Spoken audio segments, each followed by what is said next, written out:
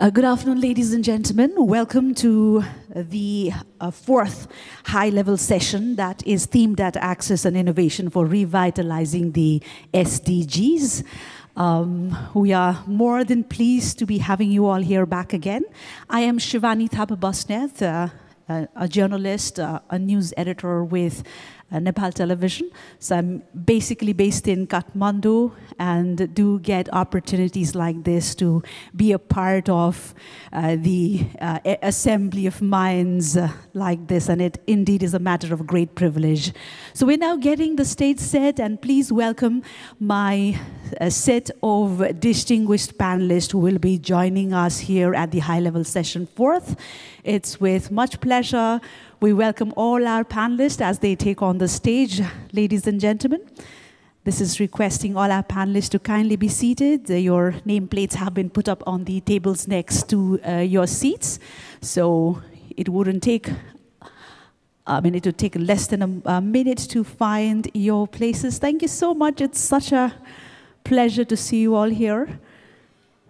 Thank you, Mr. Lee. Right. Thank you. So pleased to see you back here again. Okay, so let's get to business right away. As I've been saying, this is the fourth high-level session here at the 18th IGF, and it is themed at Access and Innovation for Revitalizing the SDGs. Now, SDGs have, as we all know, very, very central to bringing the entire globe and the stakeholder communities to create a synergy, so as to create a synergy amongst all the actions, inputs, efforts towards creating, attaining the developmental goals, and that also in an equitable and inclusive manner. We have had, I think, talked much about this even in the preceding sessions, wherein we did talk about the SDGs, about how, what is the status of some of the SDGs or majority of the SDGs, and how far we are and how much we need to add impetus in order to meet up to the pace among all these stakeholders to reach the goals that we have set for us.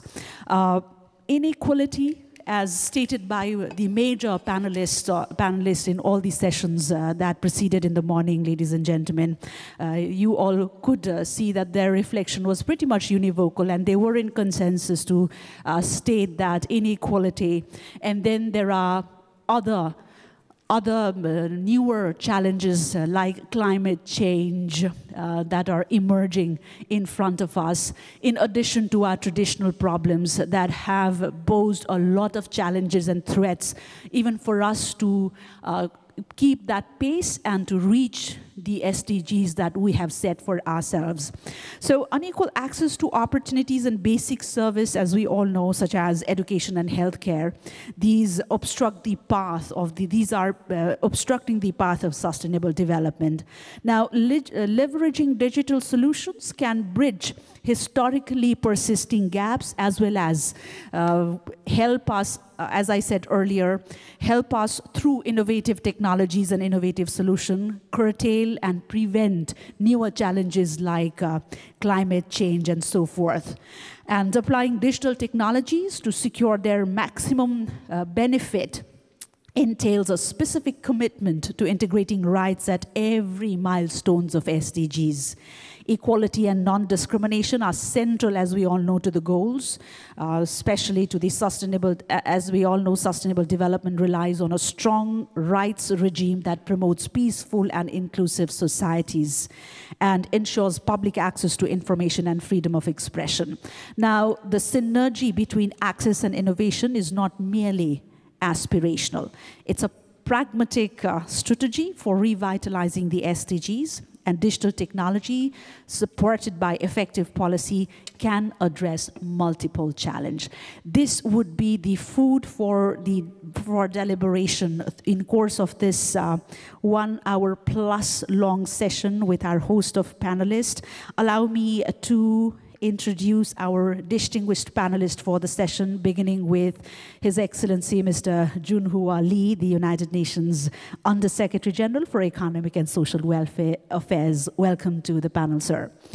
Likewise, we are pleased to have Ms. Caroline Edstalder, the Honorable Federal Minister for European Union and Constitution, Austria. Warm welcome to you to the panel. Equally pleased we are to be welcoming Mr. Shilzi Marlawa, Rector, United Nations University.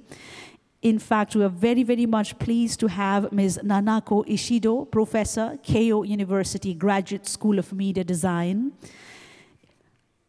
It's a pleasure to have Mr. Muhammad Sharif, the Honorable Minister of State for Environment, Climate and Technology, the Maldives. Welcome to the panel, sir. We are very, very much pleased to have Mr. Masanori Kondo, the Secretary General, Asia Pacific Telecommunity. Also, we are pleased to have Ms. Liz Fur, the Director General, European Telecommunications Networks Operators Association, ETNO. And last but not the least, we have with us Mr. Kozo Boyke, the Vice President, Public Policy Africa, Middle East and Turkey from Meta. Very, very warm welcome to all our distinguished panelists. Now, without further ado, let us quickly dive into the questions we've set for the day. I would put forth a host of questions relating to the theme and would come to you turn-wise. First and foremost, let's begin with the UN Under-Secretary General himself. What do you think are some current global examples of leveraging digital solutions for the achievement of the specific SDGs? Well, thank you, moderator. Good afternoon. It's good to be with you this afternoon for this very outstanding issue. I'm so glad to hear from you. Digital is linked to the attainment of the SDG in almost all the aspects. From us, from the UN Secretariat, we certainly believe digitalization offers a very unique opportunities in many areas, and is the key to achieving the SDGs. For instance, digital solutions can improve the financial inclusion, increase the effectiveness of the public services, and also accelerate climate action, education, and the hunger and poverty eradication. To us, digital solution is more than just a technology or infrastructure. It is about tackling complex human challenges and to achieve the sustainable development. Digital solutions should be guided by priorities and the principles contained in 2030 Development Agenda, as well as the pressing needs for developing countries, because we know when we implemented our SDG goals and all the 2030 agenda, now we don't have any satisfactory data to indicate that we achieved enormously. Actually, on contrary, we left it far behind. Almost all the SDG targets are off track. Only 15% are on the track. So last month, the world leaders gathered in New York adopted the political declaration by consensus. They recommitted themselves to take bolder action to bridge the gaps, bridge the divides, including to spread the benefits of the digitalization and expand the participation of all countries, especially developing countries. So that is why that I absolutely convinced that we need to embrace and harness the digitalization. Thank you. Right. So thank you so much for vouching for technology or digital sector as a tool to speed up the needed approaches or energy for reaching the SDGs, sir. Moving to Ms. Caroline Edstalder, the Federal Minister for European Union and Constitution, Austria, what would be your thoughts to this particular questions? First of all, thank you so much for the invitation. I think this high-level panel is really a very important one, and I'm also responsible as a federal minister for coordinating the SDGs and implementing them in Austria. So we are currently preparing the second review, and we will present it in July in New York. Well, I think we find ourselves in a watershed moment, and if I'm talking about we, then I mean the whole international community. We have artificial intelligence in all of our hands. Everyone is using it.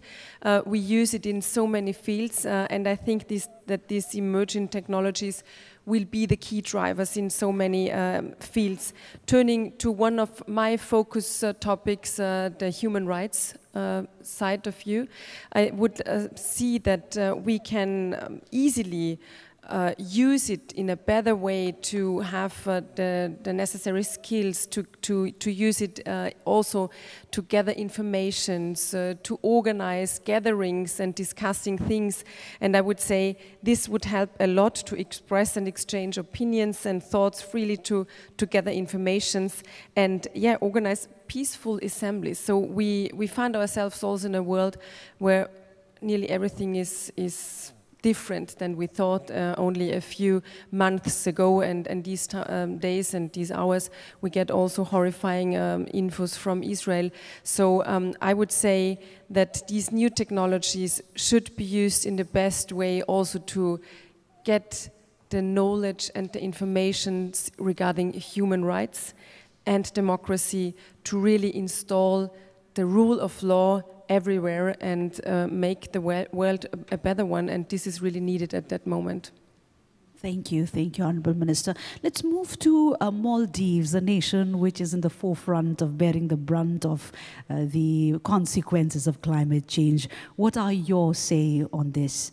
If you could share your perspectives on some current global examples of leveraging digital solutions for the achievement of SDGs. Thank you.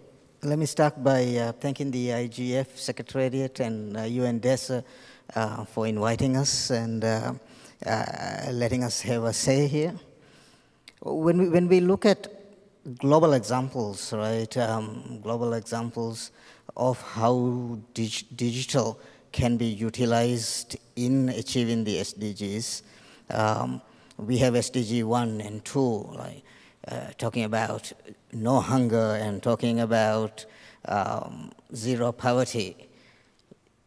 If you look at the statistics, over 2 billion people still do not have a bank account. So but we already know from practice that access to digital financial service is a wonderful method to lift people out of poverty. So there are global initiatives who are working on this.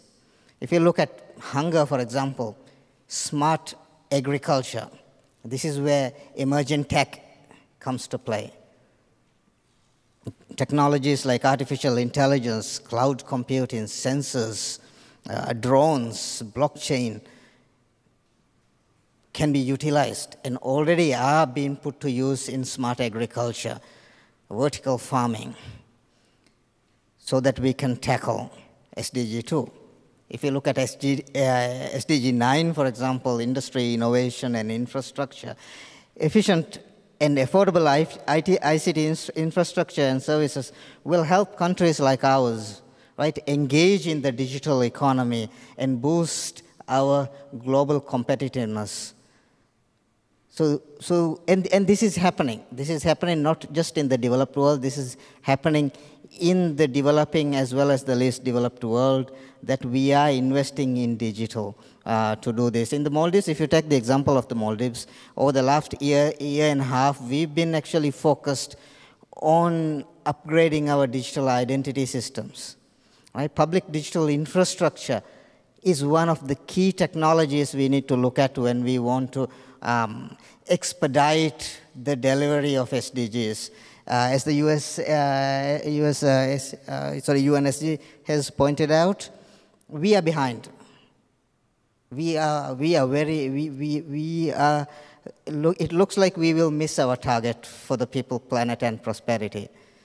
So prioritizing public digital infrastructure like digital identity can help tackle things like SDG 1, poverty, SDG 2, hunger, and also things like gender equality. So if you look at SDG 16, particularly 16.9, there is a provision to provide legal identity for everyone by 2030. I think if we can do that, and concentrate on other public digital other public digital infrastructure, like digital finance, like digital agriculture. We can definitely expedite the pace at which we are achieving the SDGs today. Thank you. Thank you, Honorable Minister. Let me turn to the experts from the policy leaders now. Just a reminder, in case you are not aware of it, we have a timer on these screens. So your time ends before the color of the timing changes. So this is just drawing your attention. Thank you so much for your kind understanding. So moving to the pool of experts now on the very question, let us begin with Ms. Lise Fur, the Director General of European Telecommunications Networks Operators Association. Well, for us, digital is an interesting concept when we think about the SDGs. There is no specific SDG about digital development or digital governance. And if you look at it with the lens of 2023, we see digital technologies and AI assume even a greater role in all part of our lives. So digital solutions actually pervade many of the SDGs in some way, mostly in relation to harnessing of high quality connectivity to make the world a better place, or the uptake of vital skills. So this year, the UN's SDG reports highlight some of the places where digital can help us drive towards the SDGs, and places where digital shortcomings are holding us all back. So let's look at SDG number 4, that is quality education. This is of course linked to eliminating poverty, goal 1, decent work and economic growth, goal 8, and reduced inequalities, goal 10. Connectivity is fundamental, but if there is no access to devices, the networks remain unused. So connectivity and devices are a huge step forward. And indeed, billions of people today, of course, use the internet, but we also see skills are lacking, meaning that the full benefit cannot be realized. So when digital solutions are properly divided, connectivity, devices, and skills, digital is an extremely powerful tool for achieving these people-centered SDGs. And I would like to add that we're seeing digital solutions being used right across the economy and society, supporting in climate change mitigation, making industry and agriculture more sustainable, and making our cities not less harmful to the environment, but also not only less harmful to the environment, but also more livable. Thank you. Thank you. Let us read from Meta's perspectives now. Can we hear your thoughts, Ms. Kuzuo-Boake? Hi, thanks ever so much, and very, very pleased to be here, and thank the audience for their attention. A couple of things I've heard as my learned friends have spoken. One, from my friend from Etno about the fact that actually we can't rely on the fact that people having access to broadband networks. As the recent Broadband Commission report suggests, 95% of people are within range of a network. It doesn't mean that everybody has access to broadband, or indeed the technologies that offer so much promise in terms of AI. So I just wanted to kind of stress that point. 2.6 billion people still remain offline and won't have access to broadband or the innovative technologies that ride upon it. I'll probably provide a concrete example of the way in which tech could be used to achieve an SDG, or indeed all the SDGs. Meta has been working for more than 10 years using AI. Some of the biggest investments we've made using AI are in our connectivity work, and I spoke in the panel this morning about the many investments we've made in connectivity, so I won't belabor the point. But a positive externality of that work was our quick understanding that actually when it came to understanding where people were, population density, information was just scarce or poor. Even when we had census data, it didn't tell us where most people lived. It told us broadly where they were, but not where they lived. We took a step where we took some AI satellite imagery and applied that to the census data as well to produce some of the world's most sophisticated population density maps in collaboration with the University of Columbia University. We then open sourced that to the UN Humanitarian Data Exchange for more than 150 countries. those maps are now used by everybody from the World Bank to particular governments and universities who are trying to drive the kind of impact we want to see on the Sustainable Development Goals. So this is just a shout out to AI in the first part, and actually positive externalities that come from trying to achieve some business goals at the same time.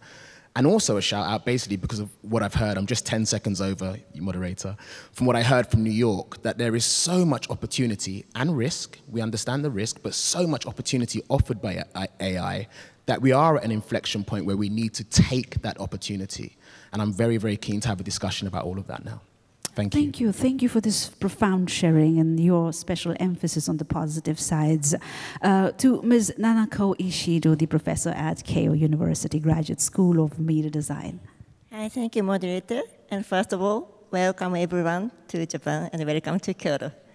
I'd like to introduce Japan's Giga School initiative as a digital solution towards achieving the SDGs Goal 4, which aimed to provide quality education for all. Before the outbreak of COVID-19, Japan was somewhat behind in integrating digital technology into school education. We were, in fact, ranked last among OECD countries in terms of both infrastructure development and effective utilization of digital technologies. However, the pandemic triggered a significant change. Japan distributed the digital device to every elementary and middle school student nationwide. This marked a major step towards addressing education disparities and bridging digital divide. We commenced this initiative in 2020, and from what I hear, it's been going pretty smoothly with no significant setbacks. I believe this could serve as a valuable example globally to ensure that everyone has digital literacy and to eliminate digital divide. It is crucial to provide equal access to digital learning environment with our educational institutions. Thank you.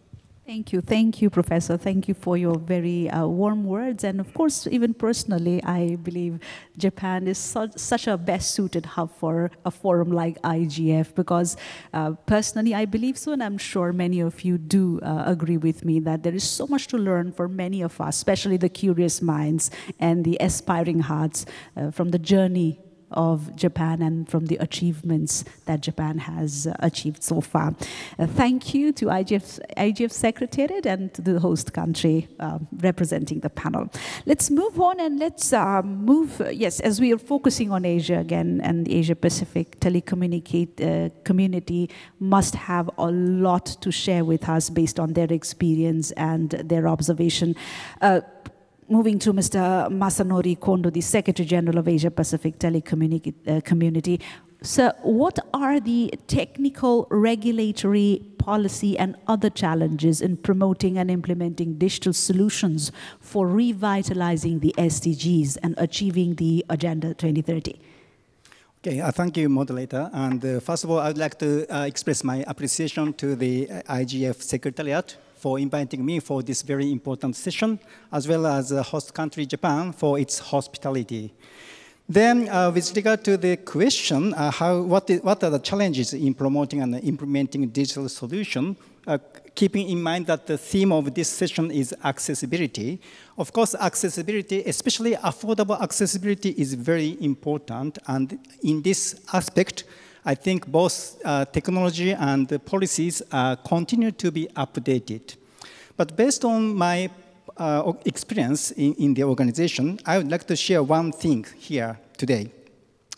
So on site, people don't introduce digital solutions, not because they cannot use it, but because they don't think it is necessary. So people have their own daily life and business, and they are too busy to dare introduce new things that requires time and effort to learn to use. So then it is necessary to promote innovation, including innovative idea, that makes things attractive enough to move from status quo to new challenges. So, but at the same time, innovation doesn't come from a survey or questionnaires for potential users. So we need to keep in mind that it is important to have entrepreneurship spirit in the supply side who try to promote digital solutions. Thank you so much, Mr. Ishido. Mr. Kondo, I beg your pardon. Coming to Ms. Caroline Edstel, as a policy leader, what are your thoughts about this? Well, I think that we have to do especially one thing. We have to connect the unconnected, and we have to reconnect the disconnected, because there is also a big danger in artificial intelligence and all the new technologies, because we risk that there is a reinforcing of existing social and economic inequalities. And it was already mentioned on this panel also, we saw that it is needed to have all these technologies to stay connected, especially during COVID-19. It was something where we saw firsthand how important this technology is. Then we saw a boost of getting these new technologies to universities, to schools, to even elder people who used it to get in touch with their, I don't know, grandsons and granddaughters, and it became normal. But now we really have to see that we get it in all the fields of the SDGs also. And also, as Lisa already mentioned, maybe we need SDGs for the internet, especially to do so and to be really on the right side. It was mentioned it is important for SDG 4 and SDG 8, access to education and employment. You have a lot of chances lying in these fields, but also SDG 3, as it was mentioned by you, Lisa. I think it's really important, especially in times where we have a lack of trained people in nearly all the fields of our lives, and this could really help us to facilitate these things, but the precondition is to connect all the unconnected people and to see it not only from the perspective of the Western world, but also from the global South. And I think this is a big challenge. We only can do it if we strengthen our forces together. Thank you, Honourable Minister. Moving to the academia, Mr. Chilzi Marwala, you've heard from the policy leaders, you've heard from experts. What is your observation on the challenges facing the digital solutions for revitalizing SDGs? No, thank you very much for the invitation. I think there are actually two main challenges. The first one is governance. And of course, in governance, the principles are actually quite simple. We should maximize the good use of AI and minimize the bad use of AI. And what are some of these good uses? We have talked about agriculture, which deals with SDG 1 and 2, health, education, and governance. The second one is access. And access here, means access to data. I used to be director of the University of Johannesburg. And during COVID, and when we sent people home, it was clear that not everybody has access to data. And we had to go and buy data packs for students, which was quite expensive for more than 50,000 students. And the second one is access to technology. And maybe just back on the data, today we talked about data flow between countries and so on and so forth, and the security around, the governance around that, which we should not forget. Then the second one is technology. Whether it is devices. If I were to go back to my experience in Johannesburg, procuring 26,000 devices within basically weeks is not actually quite easy. So we need to ensure that we are able to train countries to be able to, especially small countries, to work together with other countries so that they can have economies of scale when they are buying these technologies. I see my time is up. Thank you. Thank you. Thank you, Mr. Marwala. I'd want to stay with you with my other question. We, in a way, agree that SDGs are very, very much critical in promoting prosperity, equality, and also the emerging, the newer problems, right? There is a consensus among all. If you could shed light on which SDGs are lagging behind in terms of unlocking the value of digital solutions. Well, I mean, maybe just in general, we are lagging behind in almost all SDGs. Only 15% of SDGs we are actually, of the goals, the indicators, we are lagging, we have actually met our goals. About 50% of them, we are off track, and the rest we are worse than we were before. So we are lagging quite behind. Now, if I were to answer your question specifically on unlocking digital opportunities, it is quite clear that education is at the forefront of that. And education here varies from the specialist education to just digital literacy. Digital literacy is actually becoming a human rights issue. My mother, who receives an old age pension in South Africa, is supposed to be able to use these devices, and I have taught her how to use these devices, is to collect this her pension rather than go and queue for hours. So education is quite important across the board. And the second thing is infrastructure. We need infrastructure to be able to use these technologies. And then the third thing is data. Again, the issue of data. They say data is the new oil. I don't like the word oil. I hope data is going to be a much, much better form of oil in terms of renewability, you know. But those are some of the things that we need to do in order to unlock.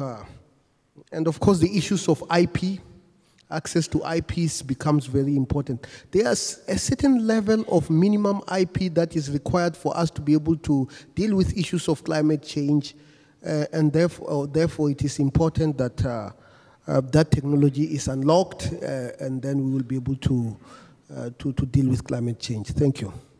Certainly, as you said, from a tool to an element of human right, the change or the shift has been so quick that now we are reeling with the challenge of having to match pace and put things in order. So on this pretext, may I turn to Ms. Lees for the Director General of European Telecommunications Network Operators Association on this very question. Well, yes, and let me start with being frank. I might be biased, but this is supported by also some very frank facts. The world is not on track to achieve gender equality by 2030.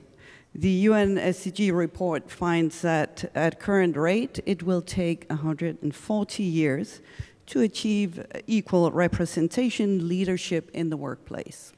140. But also states that only 22 of the researchers in cutting-edge fields like AI and others are women. So we lack women also in research. Women are still only 40% of graduates in computer science and informatics. So let me say that SDG 5 is lagging behind. We need more women in leadership. We need more women in science, technology, engineering, and mathematics. So this is due to the fact that if you don't include women, we don't unlock the full value of digital solutions. So if we don't have women, we cannot reduce bias in, for example, training data for machine learning models. But there are, of course, digital solutions which in turn can help achieve equality.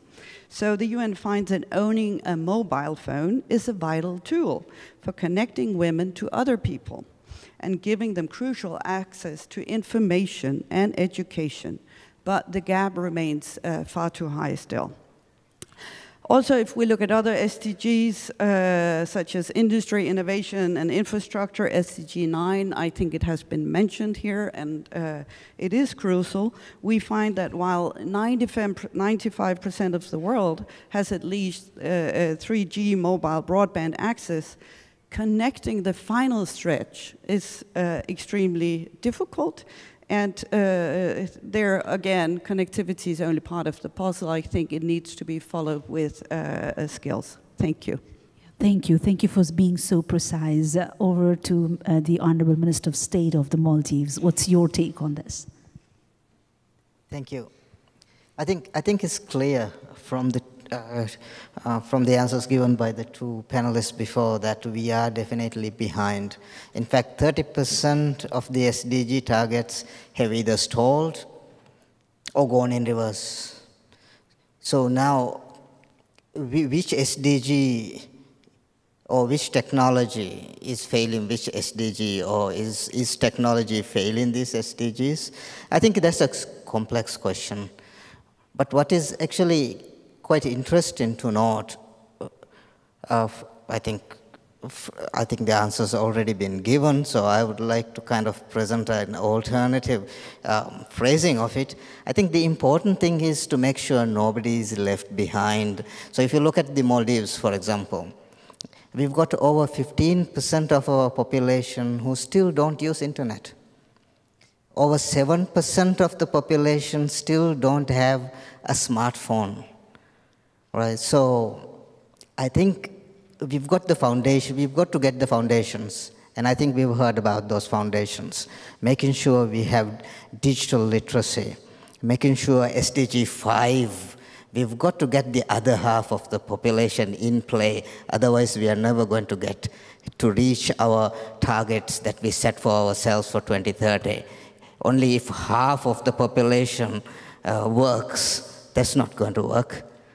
We're never going to be able to achieve the targets we set for ourselves. So we know that.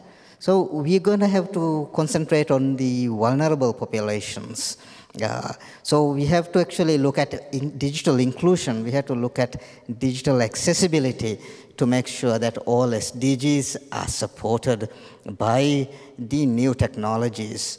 As much as we like to talk about AI, blockchain, Earth monitoring stations, well, I'm from the Maldives, so for us important. Digital technologies have to start from the people, and how do we get them on board? How, for example, in the Maldives, we make sure that the rest of the 15% are in the digital world, and the rest of the 7% have access to smartphones that can unlock those possibilities for smart health, smart agriculture, smart fisheries, protection of and adapting to extreme weather that we face. So ultimately, it's about stakeholders working together to kind of build those foundations at the grassroots level, making sure that our civil society is also part of the solution, and the government and the industry works together. It is extremely nice to have the big platform up here as well with the government and academia. Everyone needs to work together on this. Thank you. Thank you indeed. Over to Mr. Kojoborke. What are your impressions on this? I'll be quick. Actually, I'm going to make a quick correction, because I know when I climb down, someone's going to correct me on this, is that there is a part of the SDGs that speaks to universal internet access. Anyone that drills down and who was around in 2014-15 knows that 9C speaks to the need to connect people in the least developed countries, like universal connectivity. So it does speak to it. And I think in their wisdom, the people who wrote the SDGs and finalized them assumed that ICT would be mainstreamed within. Like my colleagues, I'm not completely or too optimistic about our ability to achieve it at this time unless we make those bold steps. So I'm not going to go through each of the SDGs that we are failing to get to, or look like we're going to fail to get to, in part because of their interconnectedness. They're all dependent on each other. You can't remove or decrease poverty and the impacts of poverty if the environment isn't right. There's an interconnection between them. One of the things I feel we are doing well on, and it may be an echo chamber that I'm in, so I have to be careful, is this idea around partnership. So I know goal 17 is around partnership for sustainability, but I believe partnership towards all SDG goals has been particularly important. And I say that in part because of Meta's partnership. So Meta has developed, as I told you, these population density maps, as well as other AI-driven solutions that we think can have an impact on the SDGs. As part of that, there's a partnership with more than 700 institutions. I mentioned some before, whether it's the World Bank, International Organization of Migration, UNHCR, as well as many other academic institutions. And what we've seen, this is why I'm infused by it, what we've seen is an impact on, for example, health immunization programs in Malawi, clean water and sanitization. The people know the goals, so I won't mention those. Goal 6, clean water and sanitization in Rwanda and Zambia, electrification maps in places like Benin and Somalia, and much, much more. So for that reason, yes, we are far away, but as we all know in this, and I have to be careful again about the echo chamber, ICTs can have a profound impact on our efforts to achieve them if we release their potential impact. Thank you for this profound sharing. Coming to the Under-Secretary General himself, you've been quite upfront in admitting that the SDGs, majority of the SDGs have been off track, and that has certainly been aided by the facts and figures. So what would be, how would you, I mean, which SDGs do you think are lagging behind in terms of unlocking the potentials of digital solutions? Well, first of all, let me say that to UN, to all the member states, all 17 SDGs are equally important. Certainly, due to the various factors, now we have such a situation that is the sum of the SDGs or SDG targets left behind far more than others. For instance, like our panelists underlined, SDGs 4, education and women and the girls, and also poverty, poverty eradication. But let me just add one more example. That is the SDG 11s. That is about the sustainable city and the communities. And we now talked about the digitalization would have helped the local government to launch the smart cities.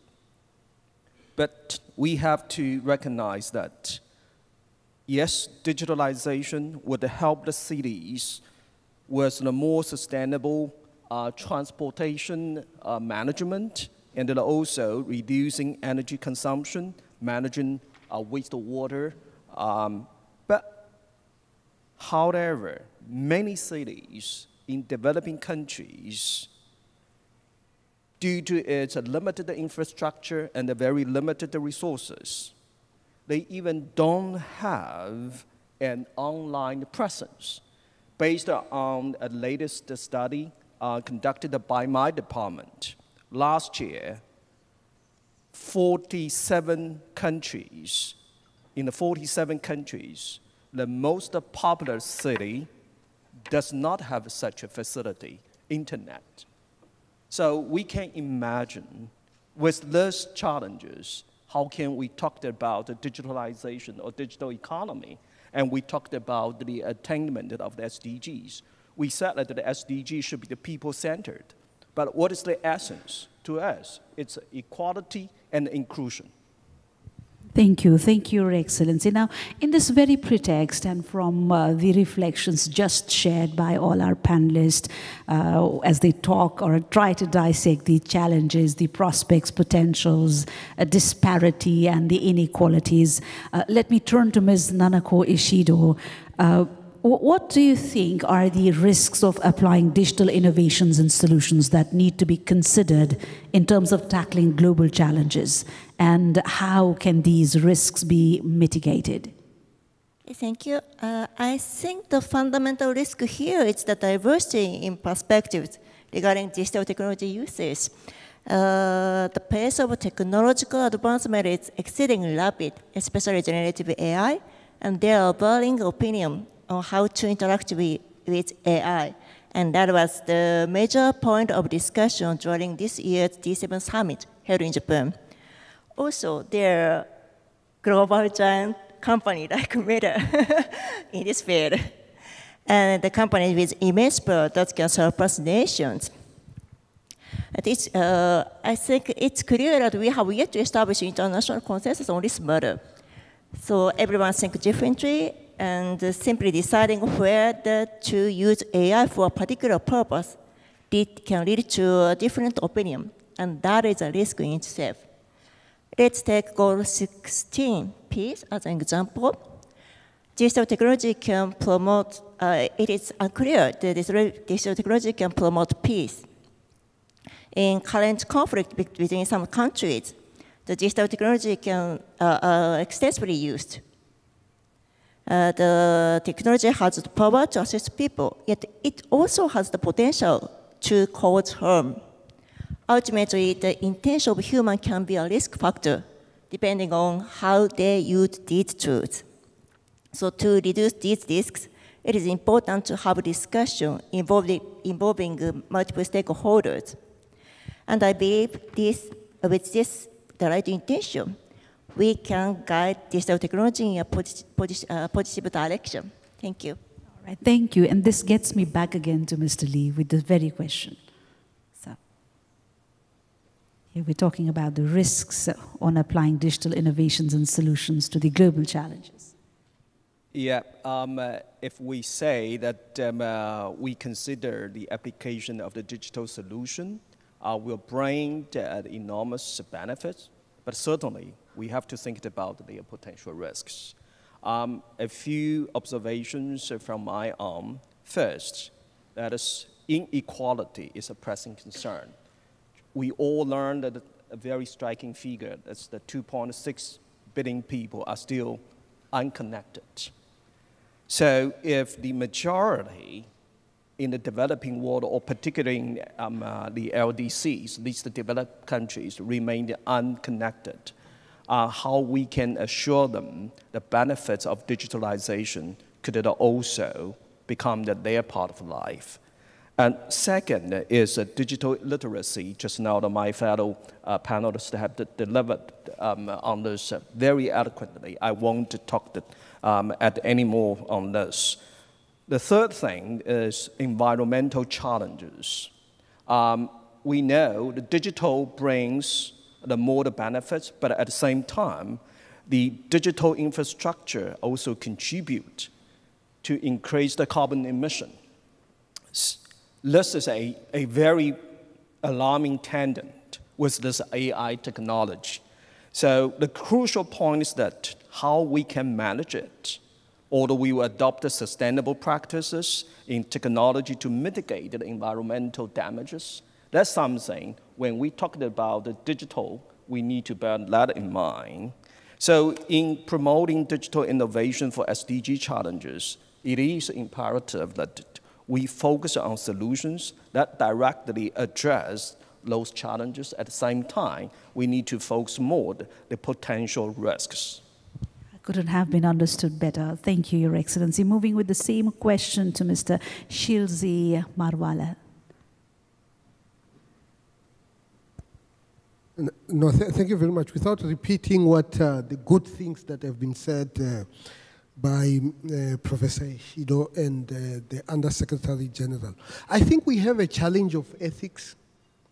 I think that is a big challenge that we need to be honest about. Just to give you an example, the amount of environmental degradation that data centers leave on their wake is quite huge. Issues of e-waste. And of course, this is embedded in issues of ethics. Then the second one, in terms of privacy and cybersecurity, I think the two things that really worry me is the asymmetry of capabilities globally. And it's not just between the global south and the global north. It is even within the global north, where you see this asymmetry of capabilities. And therefore, we need global agreements. And this is one area which proves to be difficult to have global agreement. Even if you have global agreements, there's always, cyber warfare is a big threat that we really need to worry about. I think the issue of access is very important. And for me, when it comes to issues of access, I think the cost of technology, if we do not find the cost that ensure that there is equity in access to these technologies, then we are not going to be able to tackle global challenges. So, and also quite lastly, I think it's the issue of education. The fact that education is not evenly available to people across the board. Educating the lawmakers so that they can be able to craft rules, regulations, and laws that are going to focus on tackling global challenges. Of course, global and local challenges must be seen as one. Thank you. Thank you, sir. We would now request Mr. Masanori Kondo to build on this. Yes, thank you. In line with what previous speakers mentioned in terms of cybersecurity, I would like to provide another aspect from a different angle. So global challenges are global, and not a single project can tackle and solve the issue alone. So which means one way or another, we need to consider collecting and sharing data or information across different stakeholders domestically, regionally, or internationally.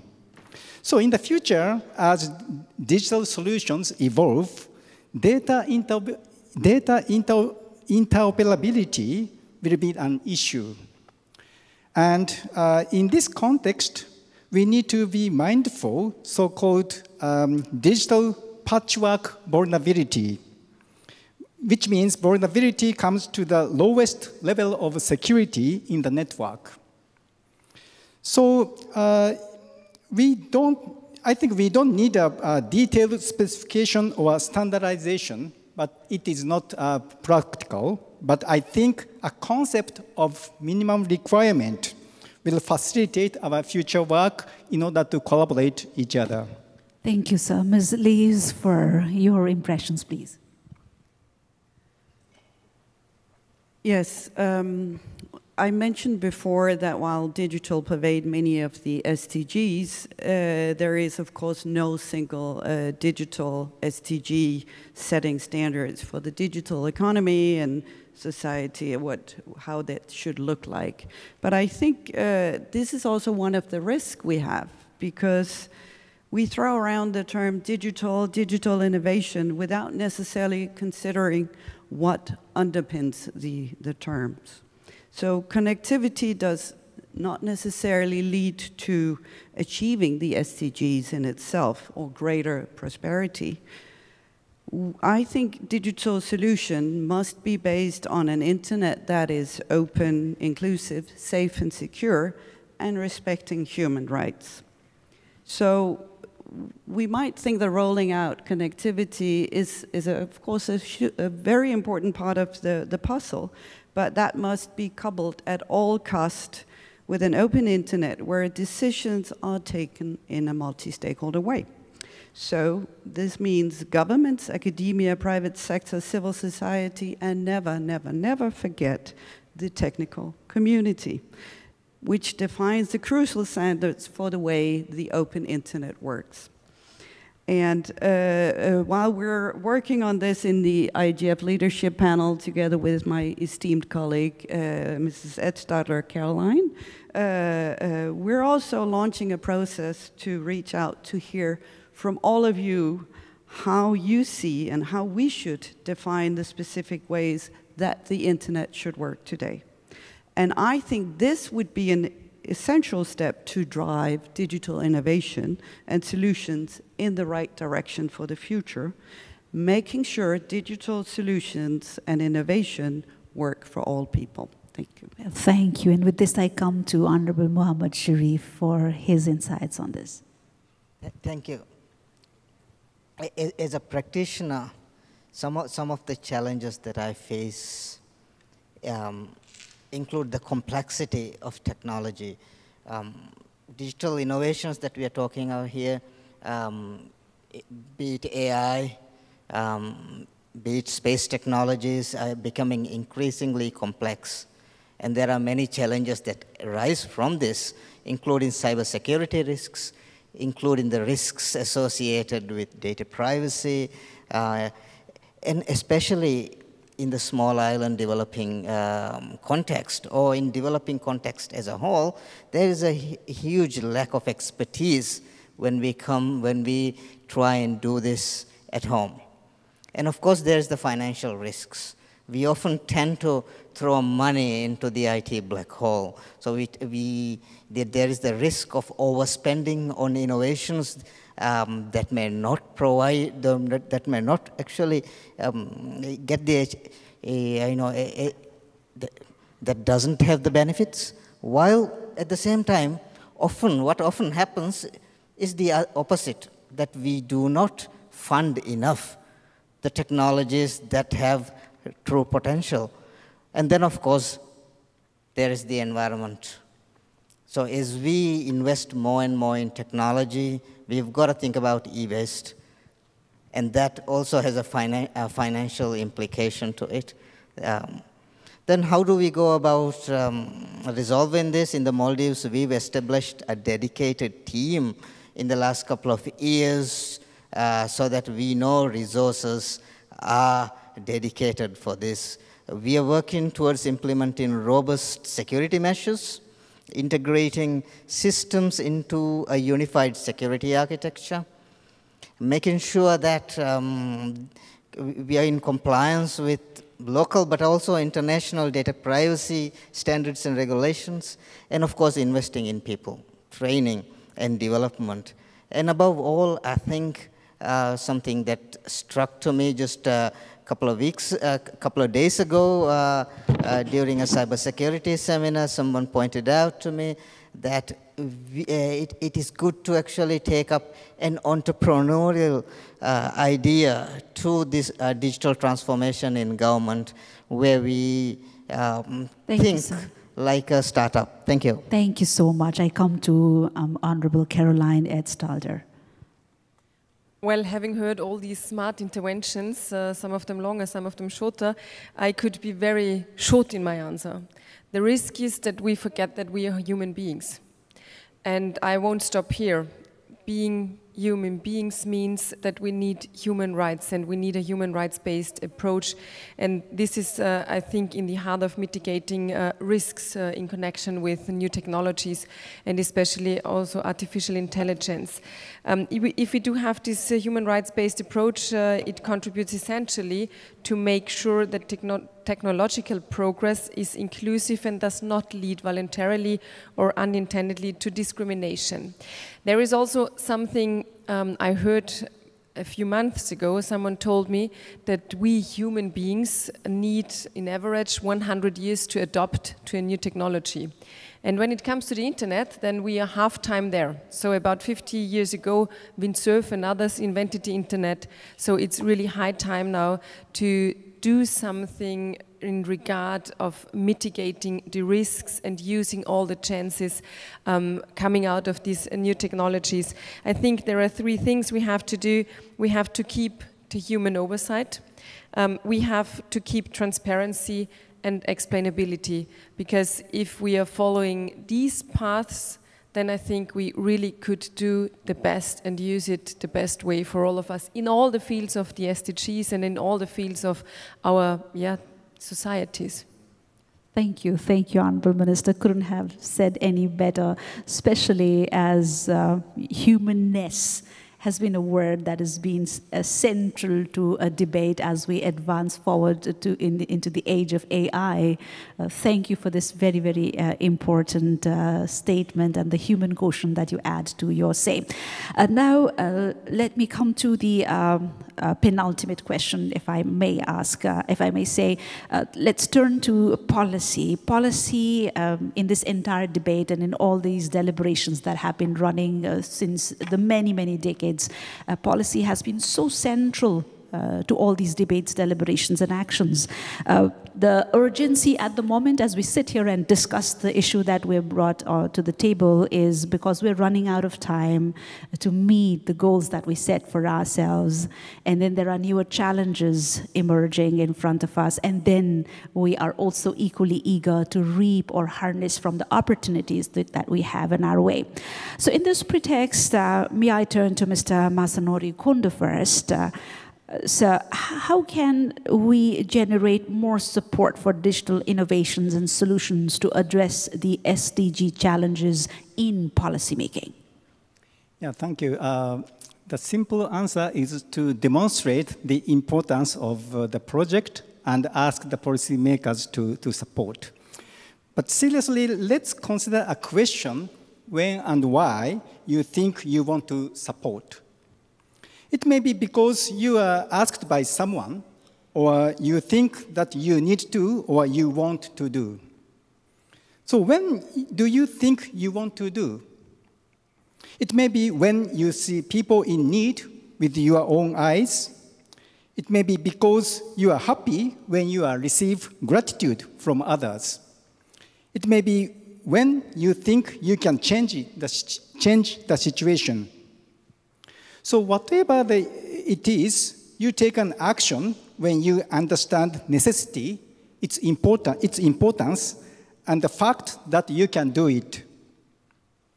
So one of the ideas here I would like to share with you, this is my personal idea, is that we may consider to create a goodwill ambassador for digital SDGs who conducts digital enlightenment movement to educate policymakers and other stakeholders. Another idea is a digital policy hackathon among policymakers, tech experts, and innovators. I think you are usually on organizer's side of hackathon, but you have to be part of the hackathon as a player so that this kind of opportunity will help and facilitate to make things its own affairs. So with this mindset, I think people will tend to support those necessary projects and activities. Thank you. Indeed, great to hear these inputs from you. Let's hear the experts' insight from Mr. Kojoboke on this. Moderator, can you indulge me? Repeat the question for me. I know it's about how do we get policymakers to get behind tech, right, for the SDGs, but help me. Right, I didn't quite get you, maybe because of the distance herein, but I'm sure that your expert views really count because we are the one in the field dealing with all the consequences. So I was asking, do you mind repeating the question for me? Okay, so I can get it spot on. I think we're reeling the same problem, the distance issue. Okay. All right, so the question was, how do we generate more support for digital innovations and solutions to address the SDG challenges in policymaking? Thank you ever so much. I'm not sure we need much more support from policymakers. In part, my assertion stems from the fact that having traveled over the last few weeks to Accra, Lagos, Amman in Jordan, Egypt, and New York, and then come here, I feel like we have a groundwell of support, bigger than a groundwell of support for the use of tech. I agree with my friend from APT who suggests that actually what we need to do is demonstrate that tech even more. And I also agree with my professor here from Japan who spoke about the need to have consultation between government, academia, and private sector, including the biggest players, to determine how we're going to leverage this tech. The one thing I continue to stress, having had all these conversations over the last few weeks, is the need to recognize the opportunity in front of us and to not overplay the risks. And I say that because one of the conversations I had recently was with Professor Mustafa Sise from the African School of Mathematics or Sciences of Mathematics, who spoke about the fact that actually the kind of technologies that people seem to have such a fear of, AI, is very much at inception phase. I'm not an engineer, but I believe him. Very much at an early stage of development. It isn't going to be these big AI machines that take over. And also the fact that actually, as I speak to policymakers and as Meta has with other companies signed up to, for example, the US's voluntary commitments towards AI, and I speak to others in places like Saudi Arabia with their AI ethics and many other places who are developing these things, I do feel that many governments are trying to harness that opportunity, but put the guardrails in place. And I think that's the most important thing at this time, alongside the many examples that Meta and so many other companies, players, academics have to provide to those governments to prove that we need to take this opportunity. Great, thank you, sir. Over to Ms. Nanako Ishido, what would be your say on this? Yes, thank you. The benefit of using digital technology in policy making is to enable a wide range of actors, including stakeholders, citizens, to participate. In the short term, it is important to create an environment where a large number of citizens can participate in policy making. In the long term, enhancing digital literacy for everyone becomes crucial. It is also important to be proactive in using new technologies such as AI, blockchain, and so on. We are already using generative AI to come up with solutions to policy problems. And we are starting DAOT, decentralized autonomous organization, to kickstart policy action. These efforts are already in progress and should be shared worldwide. And most important of all, as Mr. Kondo said, take action. The SDGs are goals. The important thing is to take action towards the goal. So it's about setting priorities, determining which goals are most important to each of us, to our respective countries, and translating these priorities into concrete action. Thank you. Thank you. The stress is on action here. And we wouldn't do justice without putting this question to Your Excellency, Mr. Junhwan Lee. Well, thank you. That I fully agree with the previous panelists. The action actually will bring the difference. With regard to the enabling environment to digital innovation, it is very important to have the policy dimension there. How to do it? My answer is to maximize the participation of all stakeholders in developing a global framework on the digital innovation, in addition to the bilateral or national policies. How to do it?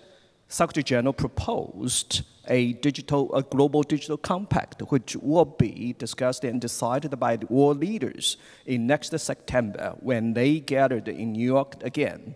So we hope that all the stakeholders would be involved in this consultation process, including government, parliament, private sector, business sectors, academia, technical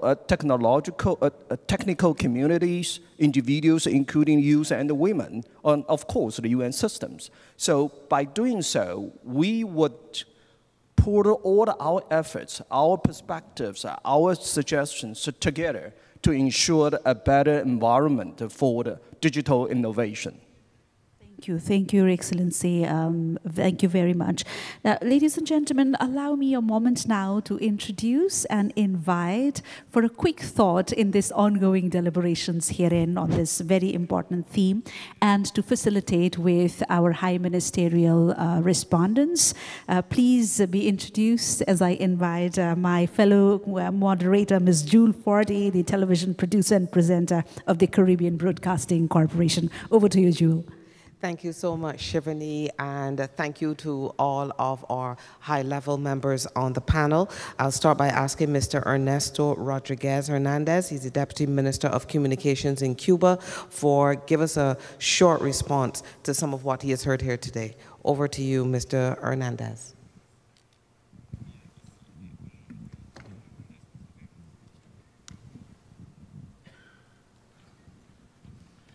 Ante todo, first and foremost, I would like to thank all of the organizers for allowing me to take the floor. It has now been 20 years since the very first summit on the Society of Information. The documents were approved by heads of state and government from 175 countries. When we look at the debate, developing countries made it possible to try to answer this call in bridging this digital gap. They limit access to knowledge and information in our very own language. 20 years after, we have borne witness that information technology and internet specifically help build fundamental tools for the development of societies. We have also seen that this pact has been especially important for developing countries as opposed to developed countries. There were commitments that have not been reached after this very first summit. One of these major tasks was to abide by the various requests from all of these stakeholders, which hinder social and economic development from all of these countries that have been impacted by this. The topics that have been mentioned were addressed by the heads of state and government at the G77 in China and also in Havana, Cuba, which was held last month of September 2023, and the role of technology and science in development. At the end of this summit, we ratified the summit to complete it by 2025, and China has put forward a direct link between this summit and the in information technologies in fostering development. We also launched a call between this World Summit of the Society of Information and the other outcomes in Addis Ababa and other multi-stakeholder policies and also the future summits that will be held.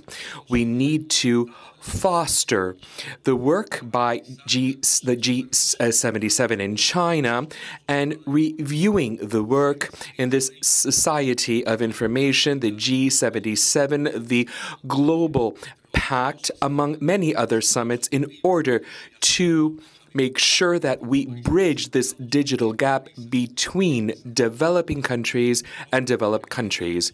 We iterate that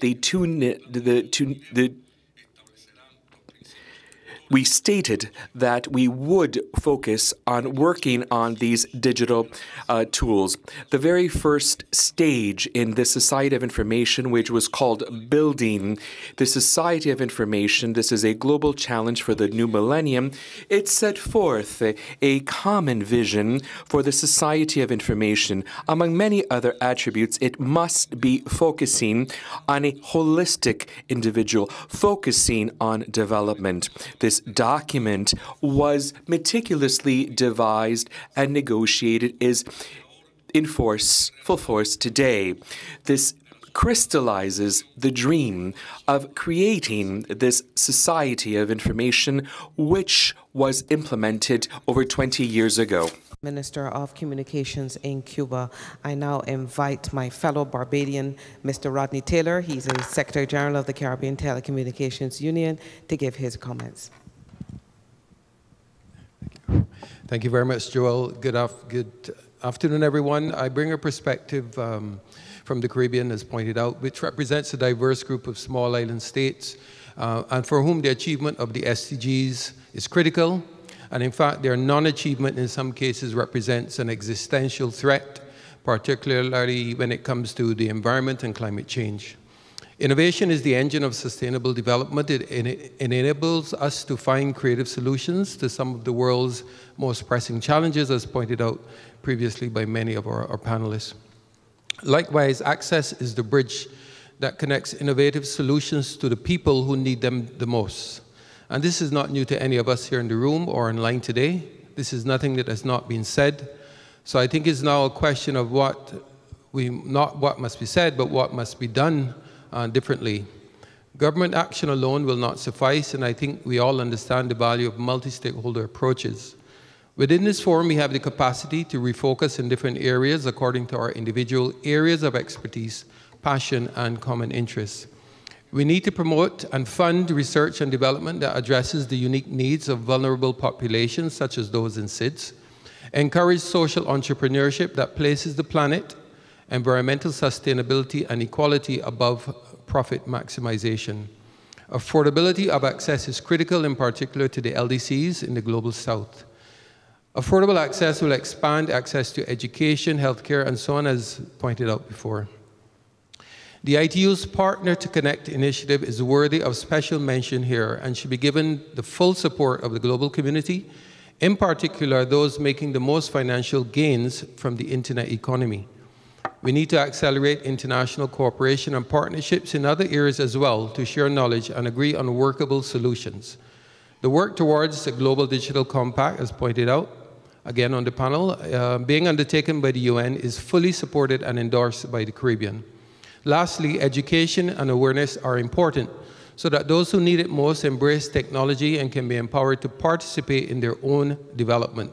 The IGF should continue to nurture NRIs that encourage organic and independent formations to discuss these issues in a national and culturally relevant context. And for this reason, the Caribbean celebrated our 19th IGF this year and have supported youth and SIDS IGFs as well. In conclusion, achieving the SDGs in an accelerated fashion is a complex endeavor, but with sustained effort, commitment, and a multifaceted approach, it is possible to make significant progress. Thank you very much. Thank you very much, Mr. Rodney Taylor, the Secretary General of the Caribbean Telecommunications Union. Joining us via video is Ms. Armida Salcia Alisjvana, Executive Secretary of the UN Economic and Social Commission for Asia and the Pacific, ESCAP. Excellencies, distinguished delegates and participants, allow me to extend my sincere appreciation to the Government of Japan, DESA, and ITU for offering me the opportunity to speak at the Internet Governance Forum 2023 in Kyoto. Under the overarching theme of this year's forum, The Internet We Want, Empowering All People, I'm confident that with the active engagement of all stakeholders, this event will help build global consensus for an empowering future for people and the Internet.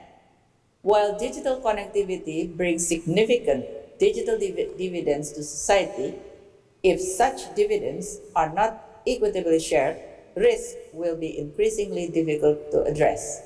I'm therefore pleased to see that the 8 sub-themes chosen for the forum this year are all topical, notably the sub-themes on AI and emerging technologies and digital divides and inclusion.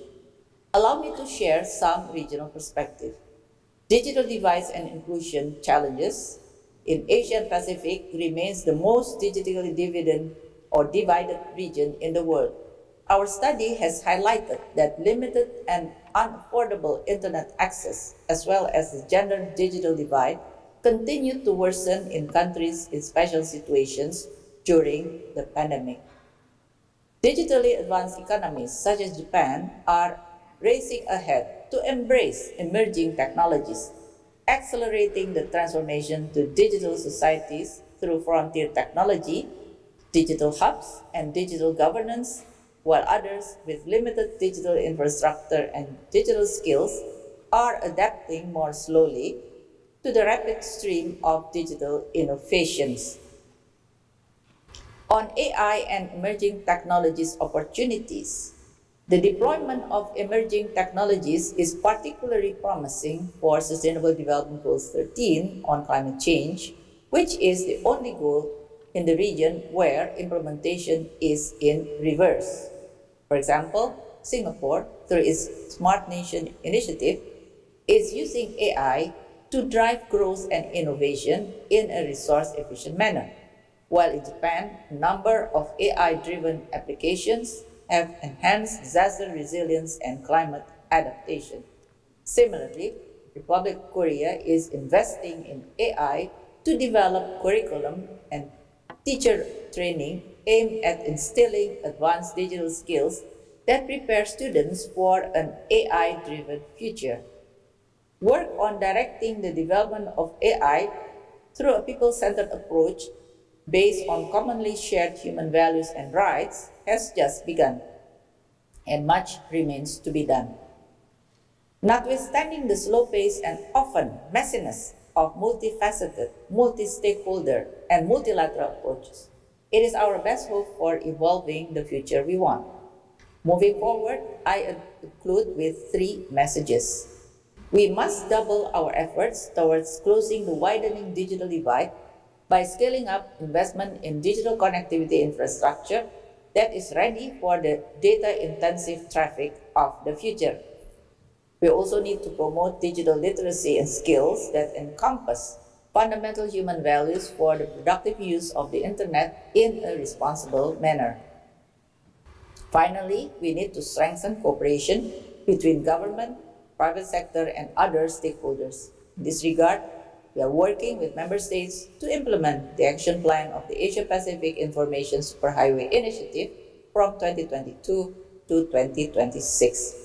This action plan serves as a blueprint for regional cooperation action on bridging the digital divide and accelerating digital transformation. I look forward to collaborating with all key stakeholders to achieve universal digital connectivity and digital transformation for all and the future we want. Thank you. And thank you, Ms. Alice Jabana. She's the Executive Secretary of the UN Economic and Social Commission for Asia and the Pacific, ESCAP.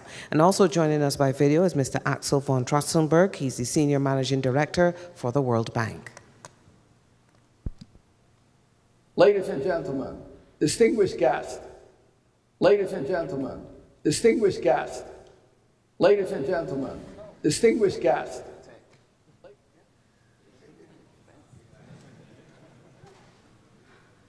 I hear somebody whispering behind me, AI. Where there is technology, there will also be hitches. I'm not sure if that's going to come back to us a little later, but Shivani, I'm going to hand that back over to you. And if it comes back later, we'll finish up with that. We sure will. Thank you, Jewel. Thank you so much. Digital it is, and glitches are bound to come. And that's why all these great minds have been put together in one platform. So said this, and it's been a pleasure and, in fact, a matter of gratitude to incorporate the high-level respondents' views and thoughts in this very enriching panel. And said that as we move forward to winding up the panel, we cannot do without the very concluding thoughts from our esteemed panelists. So let me begin from my most distant panelist from this point, Mr. Kojo Boyke, the Vice President, Meta. Thanks so much. How much time do I have? I know you're pretty strict. 2 minutes for each panelist. 2 minutes, right. Okay. I'll try and pull things together. I think everybody in this room, and as I said earlier, many of the people that I've engaged with over the last few weeks, indeed months and years, believe in the opportunity that tech presents. I think that towards the SDGs and achieving those goals, which we are all behind on, I think all the panelists heard us speak about that.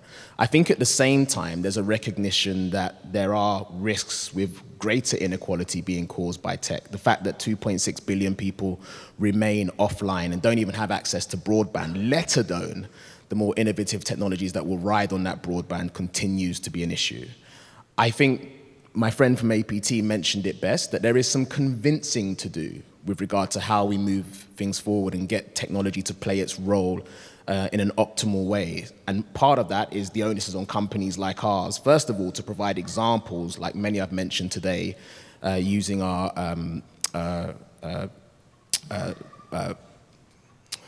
population maps and much more, but also to engage in the kind of policy discussion that we have engaged in the US, in places like Europe, in places like Africa, and also in places in the Middle East as well, and Asia, I'm sure my colleagues will remind me to say, but to drive towards action. And I think my learned friend from the ITU and many of the other panelists have said that this is not a time to rest on our laurels, that we need to take action. And my earnest desire is we are not we don't suffer paralysis by analysis in terms of some of these things, and we take action. And I think I'm speaking, or at least preaching to the choir when I say that. Thank you. So greatly said. Well, I have the privilege of only availing 2 minutes to each of our panelists for a quick concluding remarks, and moving to Ms. Lees from Aetna.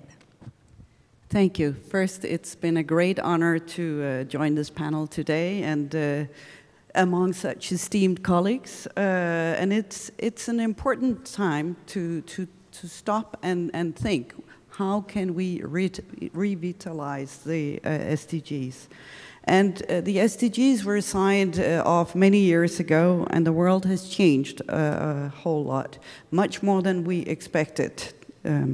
We had a global pandemic that put our societies, health services, and digital infrastructures to the test. And we have latest technology, cutting-edge science, the best minds in research actually delivered vaccines for COVID in record time. So while we also saw the world marveled at the new potential of artificial intelligence, we all sat at home or in the offices testing large language model chatbots and marveled by their newfangled magic.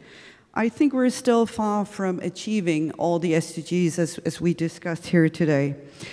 And the outlook might be pretty bleak, but I think listening to the panel today and the sheer numbers of SDGs we have mentioned, I think it demonstrates one important thing, and that is digital innovation, for me, is the unsung hero of SDGs.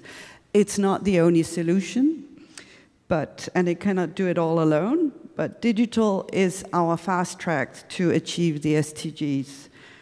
And we need to do this by including all the stakeholders, and we need collaboration of all the stakeholders. Thank you. Thank you. So well said. Now, I'll come to Mr. Kondo shortly. I'll have to wait for a bit as I get a good news that we can now play the video. So this is inviting via this video message, Mr. Axel van Trostenberg, the Senior Managing Director, World Bank. Ladies and gentlemen, distinguished guests, it is a great pleasure to address you at the opening of this year's Internet Governance Forum in Kyoto. My sincere thanks to the organizers of this forum, the government of Japan and the United Nations for inviting us to the event and for the long-standing partnership with the World Bank on the digital agenda. We recognize that today the world's many challenges have become intertwined crises, and that the digital agenda has a role to play in the resolution of these crises. The World Bank has made significant efforts to lift 1 billion people out of poverty in the last 3 to 4 decades, but the COVID-19 pandemic has meant an important setback for economic growth and poverty reduction. Renewing progress in our fight against poverty and addressing the many global challenges and crises requires a new approach. That is why we are moving to scale up our financing, our knowledge, our data and partnerships to deliver. Digital is playing and will continue to play an ever-increasing role for development.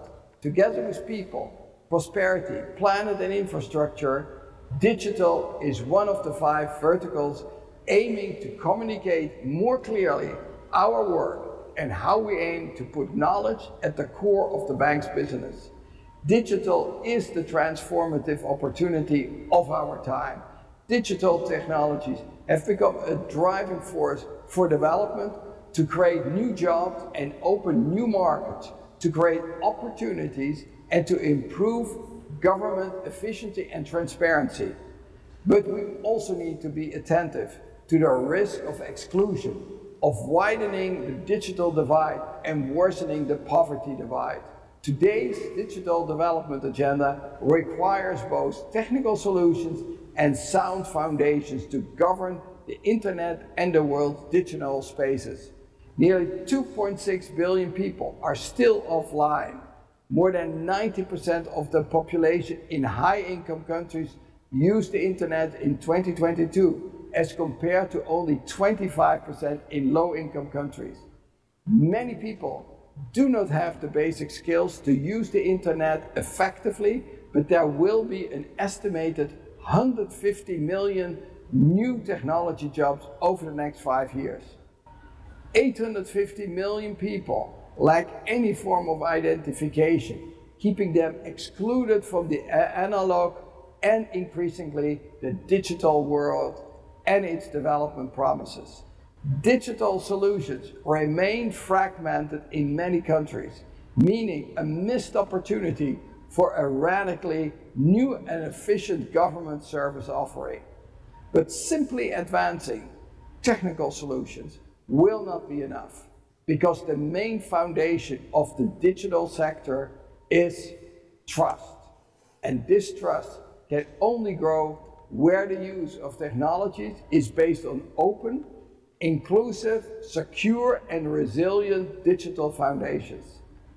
These trust foundations include access to information for everyone worldwide, protection of privacy and personal information, both whether data is kept in a country or traded across borders, minimized risk to get scammed, hacked, or otherwise compromised by cyber criminals, and the freedom for everyone to participate in the internet. If we can advance this agenda, digital will maximize its power to drive human, economic, and social development.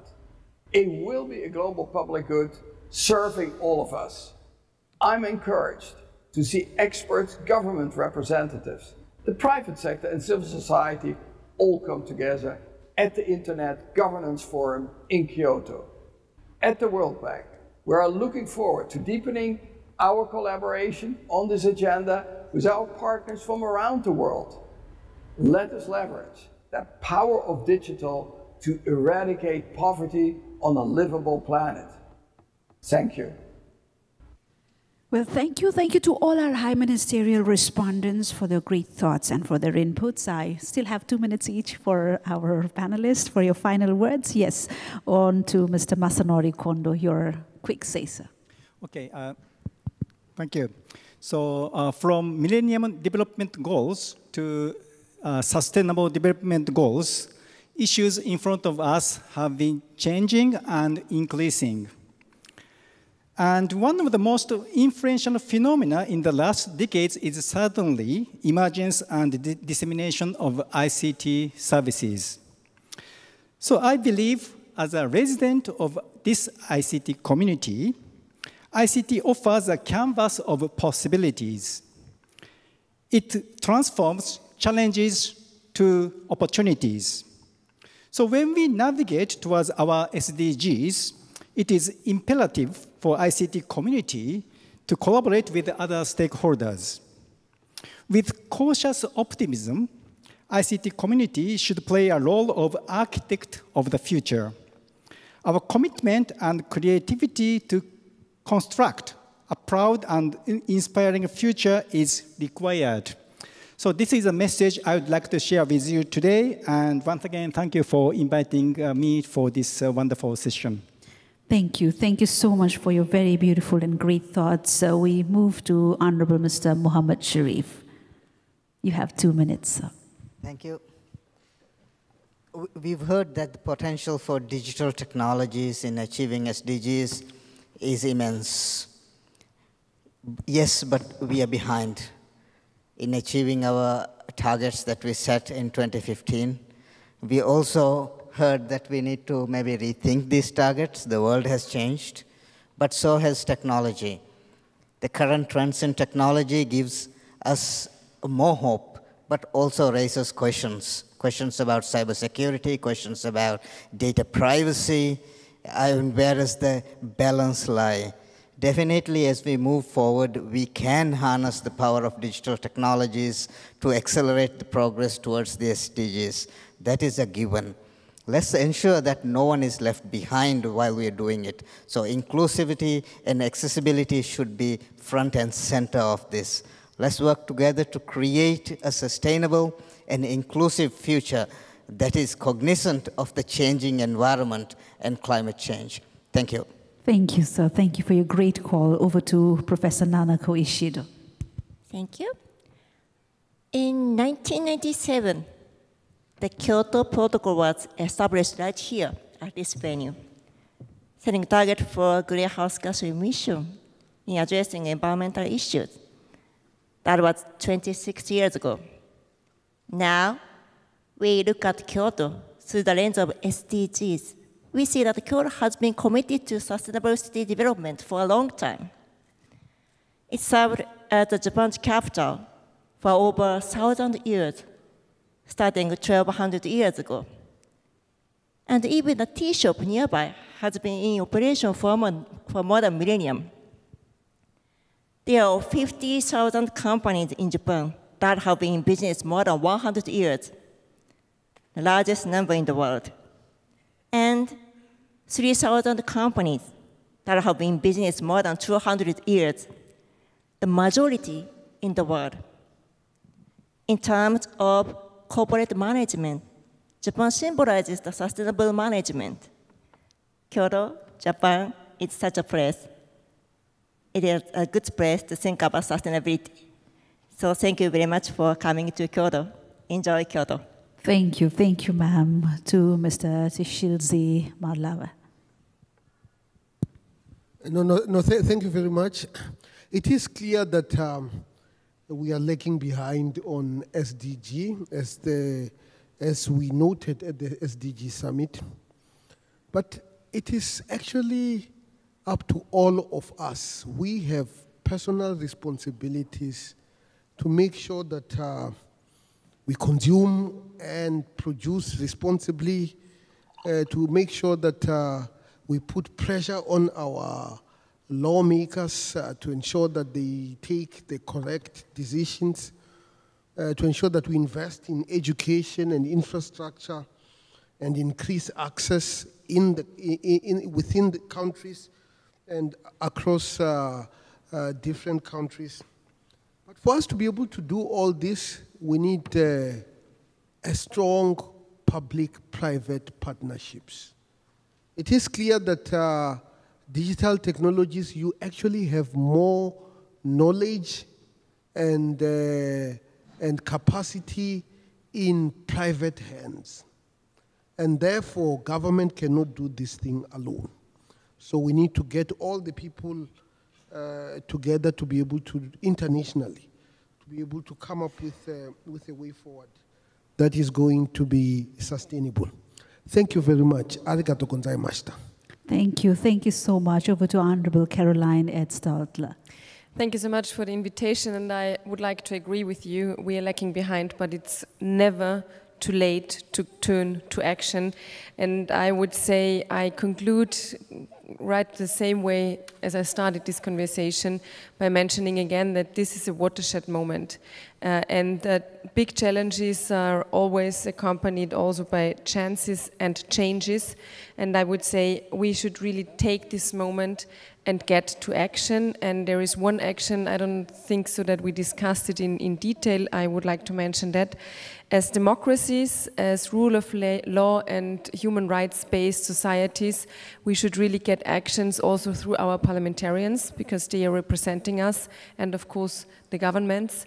I'm representing also the Austrian government in this regard, and I think we should really take the moment and set the right measures. It's not up to the economic enterprises to set the measures, but it's up to the parliamentarians and to the governments. And together we can do that in a way like we are doing this today, sharing our experiences, our expectations, also what we already achieved, because don't always blame what we are not have to achieve in the future and what has not been done so far, but let's also see what we already achieved. And I think this is a lot when we are thinking back to the boost of digitalization also during the phase of this horrifying pandemic.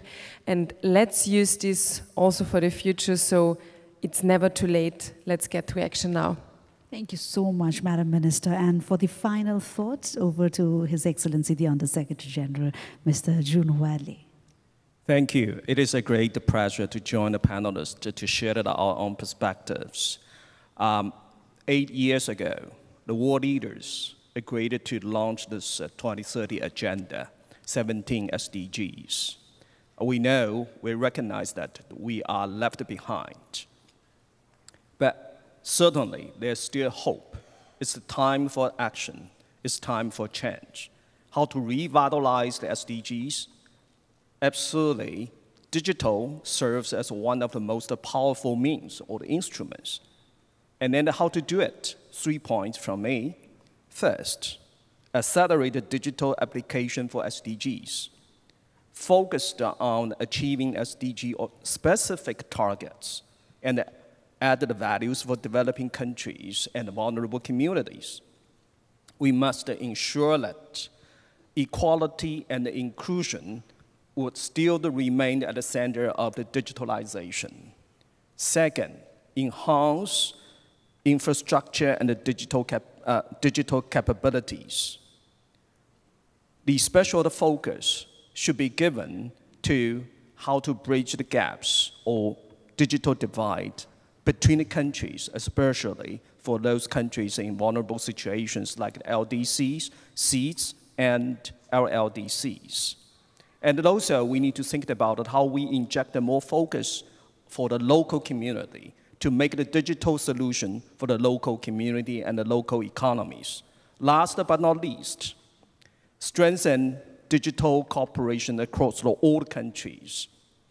We must ensure that safe, inclusive, secured, and affordable digital access for every country, for all the individuals. Let us, our mantle, our promise to the all countries, to all individuals. Thank you. Thank you so much, Your Excellency, and I believe this very much addresses the much raised queries, concerns, and the gaps, the challenges that we talked about in course of our discourse, and an observation that's so general in all of the stakeholder community. Trust me, it's been a distinct honor for me to be moderating this very, very enriching panel, and I cannot thank you so much to each and every panelist herein for sharing your very valuable time and for the value that you've added to this very, very pertinent discussion. Thank you for granting me this honor. Ladies and gentlemen, this deliberation is meant to be a path forward. We have challenges, we have limitations, shortcomings. There are multiple realities to address to, but then the idea, the gesture, and the aspiration of us all is to look forward. So this, the session certainly is a way forward, and not that digital solutions is a magic wand, not so. And reaping from the reflections of the panels, if we're looking at digital solutions to add impetus to the pace of development, of our development, certainly more care, more precision, planning, and strategizing our action will help us attain the needful and avoid the unwanted. And the emphasis certainly has been on the increased investment of actions, innovations, ideas, thoughts, and most of all, collaboration and cooperation amidst all stakeholders, entities at all tiers. Said this, and with this notion, I rest my mic herein. Thank you to the members in the audience as well for being a great part of this deliberation. And as we end, may I invite all our distinguished members in the panel to kindly take to the left of the stage for a quick group photo opportunity. And as I thank my fellow moderator, I also have this privilege of inviting Ms. Jewel up on stage for this group photo opportunity. Thank you. Thank you so much. That's all from this discussion.